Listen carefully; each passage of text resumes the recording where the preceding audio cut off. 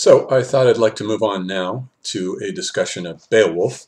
I've been reading Beowulf. What I'd like to do is a sort of series of works of Western literature and go through them chronologically, beginning with the earliest. And by Western literature here, I'm defining a boundary that does not include the classical civilization of the Greeks and Romans.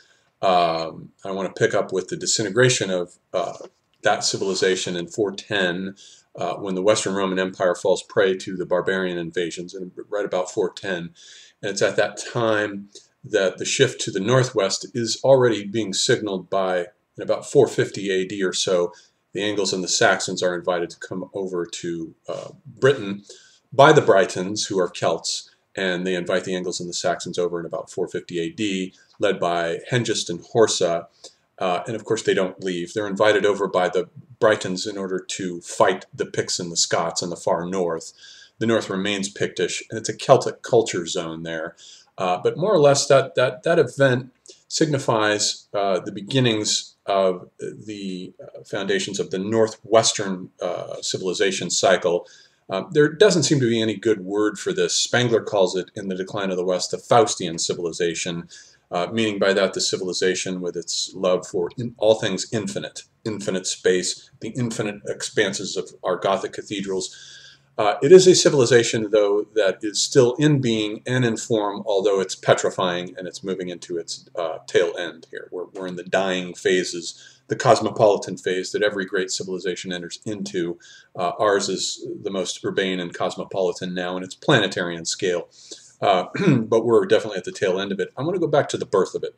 And the reason I've chosen Beowulf here as a starting text is because this text is really rich. It's immersed in the culture of the time in very rich ways. And I think we can see a lot of cultures. We can see the sort of birth of the English language here.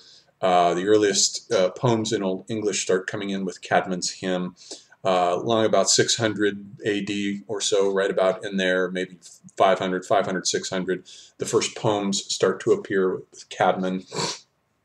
The Genesis A text, which is a version written by an anonymous Old English monk, probably, that retells the book of Genesis, only it begins with the war in heaven with Satan and his rebellion against God, and it almost reads like a rough draft sketch for Milton's Paradise Lost.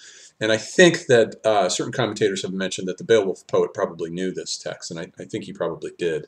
I think there's a certain allusion drawn between Grendel's attack on Heorot and the Satan's rebellion against God and his attack on God's creation, the earth, when God creates it as a place of refuge for Adam and Eve. I think there is a direct allusion. So Beowulf is really the first great work of literature to come out of this civilization. There are three dates to keep in mind with reference to it. The first is the time in which the events of the poem are set, which is basically 500, right around somewhere between 490 and 530 AD. That's the setting. And it's historical because a number of the kings referred to in the text have been verified as having lived during that time period, not Beowulf himself. Beowulf, unlike these other characters, is a purely fictional character. He's a mythological dragon-slaying warrior hero, the type represented by Thor in Scandinavian myth. And indeed, he's actually absorbed some of Thor's deeds. The slaying of the Midgard serpent is directly compared, I think, and miniaturized by this brilliant poet, whose name we do not know. It was analogized to Beowulf's slaying of the dragon at the end of the text. So we don't know the name of this poet. We know that he was a Christian.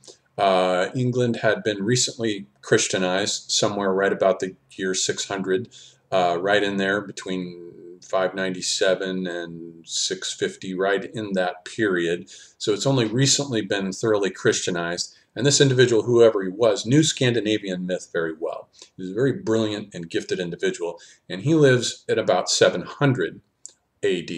So the events are set in 500 AD.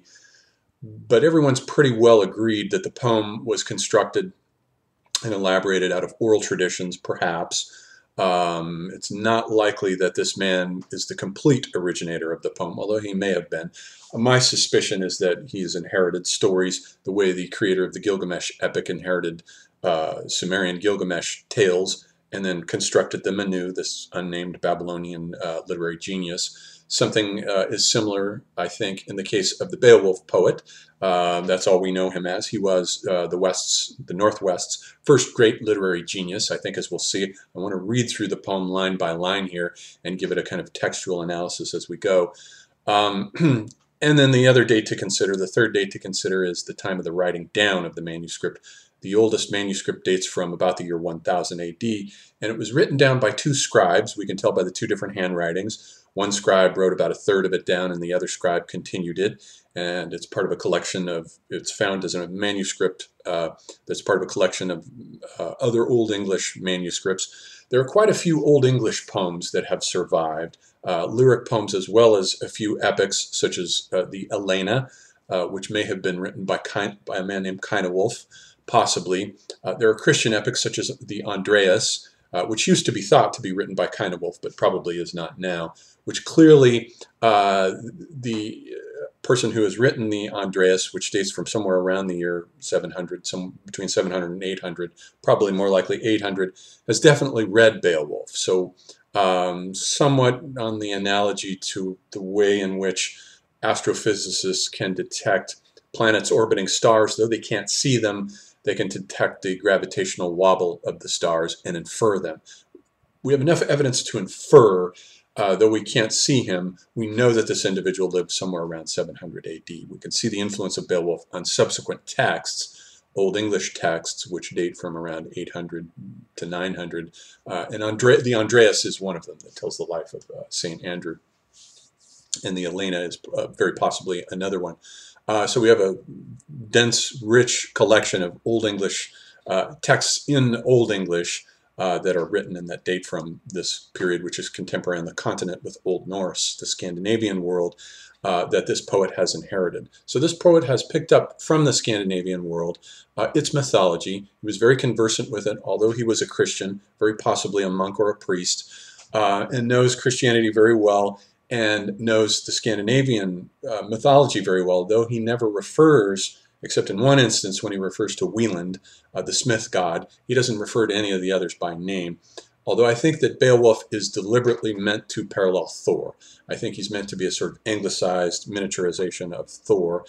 And the life of his deeds occupies a period that I think is meant in an interesting kind of way to echo the Scandinavian arc of the creation of the universe, the erection of a world of light that is caught in between the tension of ice in the north and fire in the south. Muspel in the south is the realm of fire, and there's the Ginnunga Gap in between them, in which Midgard, or Middle Earth, from which of course Tolkien has taken the name for his cosmology, Middle Earth. Midgard has originated as a sort of, the Earth as a kind of flat disk surrounded by water, with what's called the Midgard fortification around it, which is a giant wall that has been built by the gods to keep the giants out. The giants live along the shores of this ocean, and they are surrounded then by the Midgard serpent, which is the world-encircling serpent that is the northern equivalent of the Greek Okeanos. The world-encircling serpent, the serpent that has its tail in its mouth and binds the entirety of the world. So the fortification that was built by the gods, by Woden in particular, I prefer the Wotan, the pronunciation is Wotan, has built this as a fortification to keep the gods out. And I think there's an implication on the part of the Beowulf poet that Grendel, who is described as basically a 12-foot tall giant, is one of the giants that would have, in Scandinavian myth, would have been thought to have gotten in over the world wall. And so an immune systemic type hero, and Beowulf is a type of hero that I would describe as immunological. The Danes do not have a proper and effective immune system to defend themselves against this giant who has come in over the Midgard fortification, as it were, not literally, but as it were. And Beowulf is brought in as a kind of giant slaying equivalent of Thor. Thor's task was to kill giants, and he always had his hammer, Mjolnir, that he used to hurl at the giants and smash their skulls in. He was the primary immunological hero of the Scandinavians. And so there has been a failure, you'll note.